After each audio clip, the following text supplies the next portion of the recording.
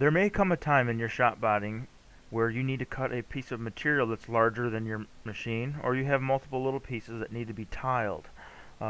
Using the Tile Toolpath option in the Vectric software, you can tile a project. This training is going to show you how to do this on a ShopBot desktop where the material is larger than the machine bed. The patio chair is one of a couple projects I will demo for this training. As you can see, it's a nice chair, but it also has long parts which are too big for the desktop. What we can do though is see that on a 4x8 it's nice to just lay up one sheet of plywood and be able to nest it in there and go. But with the Tile Toolpath, we're able to take this project and make it into blanks that would fit on the ShopBot desktop and index it along in the Y direction. For this patio chair to work on a desktop, we're going to have to tile this along the Y axis. Our X axis on a desktop gets us 24 inches across, but our Y we're limited to 18. And as you see, to get the patio chair to fit, I need a full 48 inches. What I've done here to get this to work, I had to break this into two different sheets to nest the parts, since I am limited to the 24 inches in the X. So here's where we can see that it fits on sheet 1, and here we can see that the legs fit on sheet 2. So the key to get started with tiling a project is nothing different than setting up a regular project that would fit. You draw the job size of the exact size board that you have. When we get into tiling of this, over here on the toolpath side is where we have the Tile Toolpaths. And we'll step back and look at a simpler project and run through the full process of it, and then we'll come back and finish with tiling this project here. Let's start by looking at this V-carved project. This is just a simple import of a vector, and it's a two-part tile. So nothing different out here. I got a nice clean flat spoil board. I've marked X and Y and 0, 0 just for the video purpose. And here we are zeroing our Z plate. What I like to do, it's a nice trick, is use indexing pins, where I actually use some little 3/8 dowel pins and put those dowel pin holes into the spoil board and then also into our project that we're working with. So when we go to slide down to the next tile that we want to cut, we can line it up with pins, because that's the key to tiling a project, is getting each time you move it to line back up from where the previous cut was. So here you can see the little 3/8 dowel pins being cut into the spoil board. And now let's go and look at the file so you can see where that... Alright, here we are looking at the CAD file for this. And like I said on the previous with the patio chair, I went in here and I measured the size of my board, and that's what I draw my job size as, the size of the board. I know right now that I'm using a ShopBot desktop, so I am limited to 18 inches, right here, 18 inches in my Y direction. So obviously this isn't going to fit, but I do set my job set up exactly like I have my board. And again, it's the tiling over here where we'll set our tiles. These two indexing pins, there really is no rhyme or reason to where those were, except that on my, this is a copy of the ShopBot desktop spoil board, and if I put that in here and line that up with 0, 0, I can see where I've already got existing layout holes, or where I've got the steel bolts that hold it to the aluminum frame. So I just put my first two layout holes in an area where they would not hit. But we saw that part of the video where it cuts these into the spoil board, and this is where you see over here the spoil board toolpath. It ran just as simple. I saved this out like I would a regular file, and it ran those two indexing holes. The next set is where we'll see is it makes the material index holes, where we needed to, again, I had the 18 inches in the Y. I needed to have a set of indexing holes that I could slide down and line up with this when I do my tile. So let's show you the next video and we'll come back to this file. Okay, so we put the two holes in the spoil board, and now we've got our material, which, you know, for something like this I just need a little wedge in the back. But if you got a big long piece, it's good to level it up. You can get some rollers. They make some different extension arms that you could put underneath there. But now that I put the material on, I now need to take my bit and re-zero to the top of the material. I zero to the top because it's easier to first do the spoil board. Now I'm just redoing my Z zero plate and zeroing now to the top of the material. I can use the same file, just save the toolpath separate. So here it is, you see it touching down twice, doing the zeroing. For this, I just ran a couple drywall screws off to the edge where I knew I wasn't going to be cutting, just to use it for the hold down. And again, right now it's just eyeballed at 0, 0, this front left corner. But once I cut the indexing pins into the material itself, I'll be able to line those up with the 2 holes I drilled down in the spoil board earlier.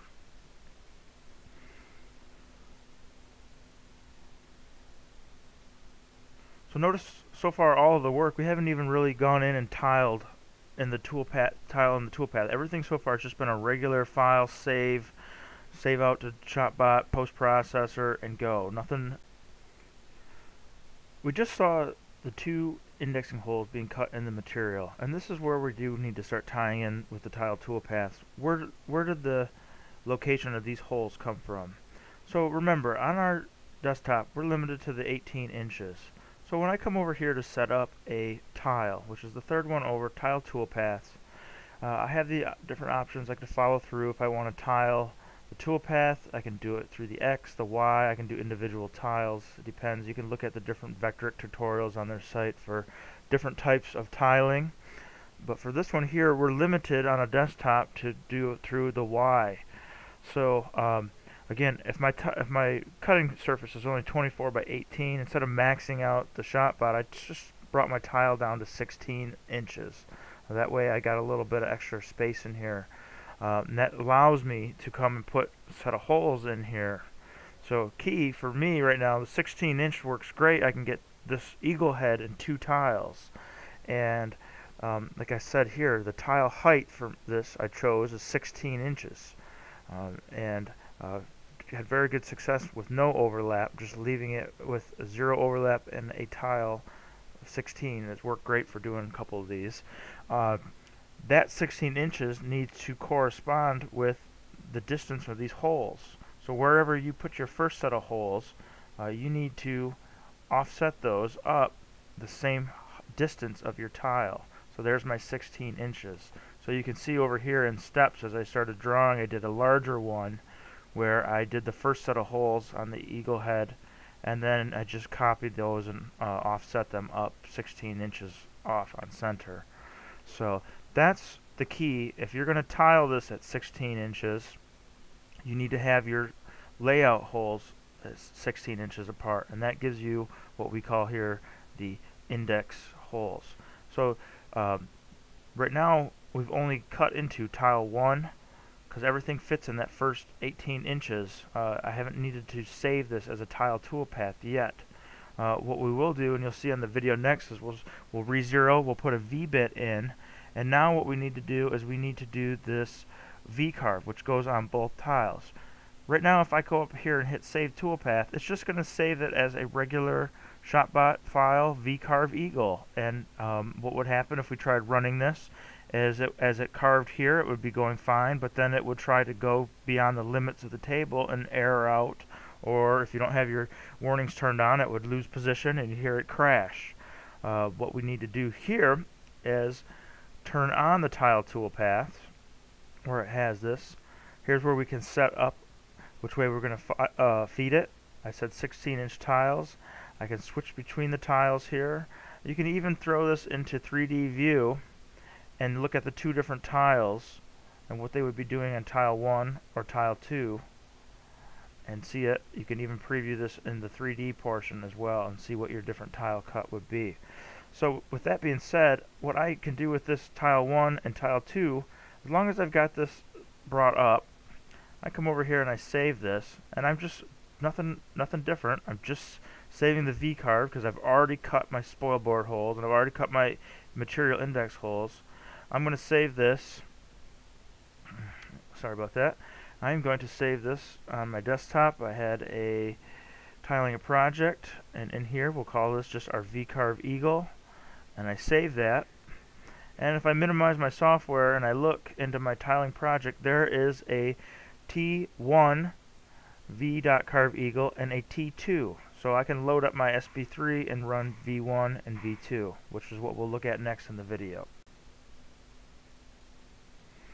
Alright, we ran our file. Here we are, taking the bit out, put the V bit. Every time you change a bit, make sure you pull that collet nut apart, knock out any sawdust, and spring them back together before you put them back in. That's for anybody with a spindle, big or small. Make sure you're doing that every step. Just a side note to throw in there. But here I am putting it in, tightening it up, and re-zeroing my Z. So notice the board hasn't moved yet.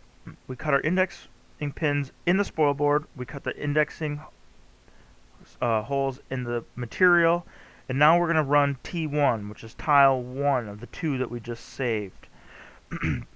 So as I go over and tell that thing to start on my ShopBot 3 control software, it's just now going to do tile 1. It knows to stay on the first 16 inches of material, and it will go ahead and carve. There you can see the material hanging off the backside. I got a little shim under there to keep it flat, and it stops right there at the 16 inches because that's what I told it to do, and when I gave it a parameter in my Tile Toolpath. For more complicated files, say like the patio chair or even with bit changes, when you save that, it will save and just follow along the same process that you did before. It'll give you the same prompts that you see, and it's just like running the regular file, except that in between your distances of what you set your tile, you'll just have to move the board down to the next size.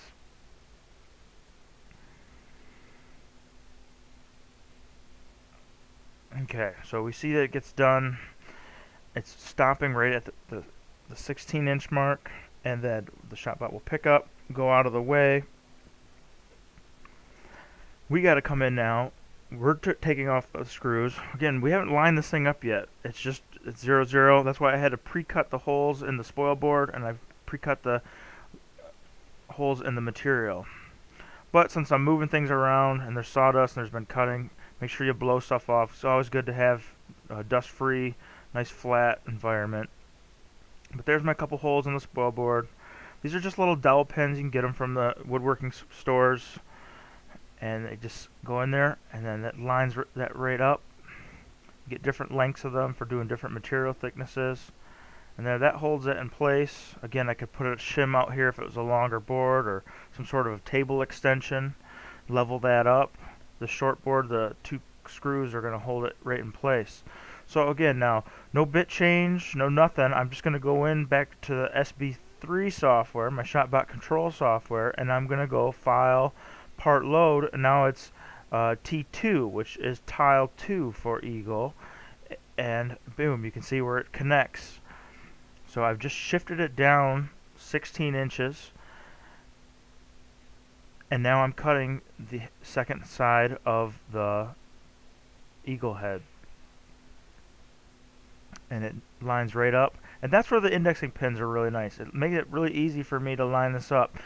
This isn't the only way to do it. There's different jigs you can make. There's a lot of different ways for sliding that along. But the indexing pins are nice and true because they're just a certain hole right there that it has to fit.